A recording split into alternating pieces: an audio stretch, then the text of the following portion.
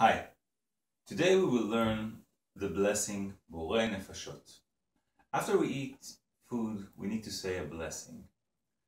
After we eat bread, we're going to say a grace after meal, birkat hamazon.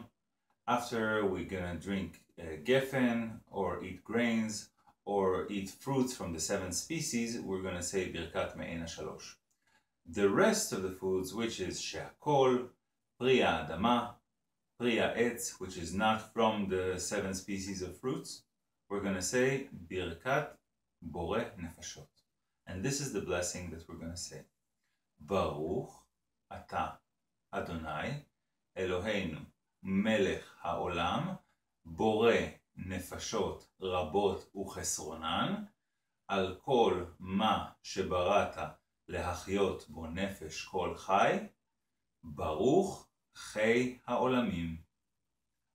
Now, why do we say blessings before and after? Before we eat the food, let's say we eat kosher food. We're going to take this food and we're going to put the blessing on it. Every type of food has a certain code in it that we operate when we say the blessing. It's like, let's imagine it like an egg that has a shell.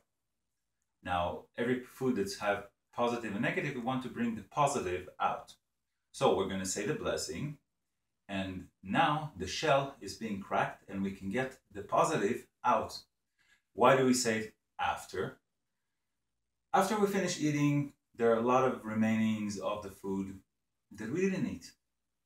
And we can elevate sparks of light, of souls that are left on our table, on our plate, and want to elevate them. So we're going to say the last blessing after the food, and everything will go up.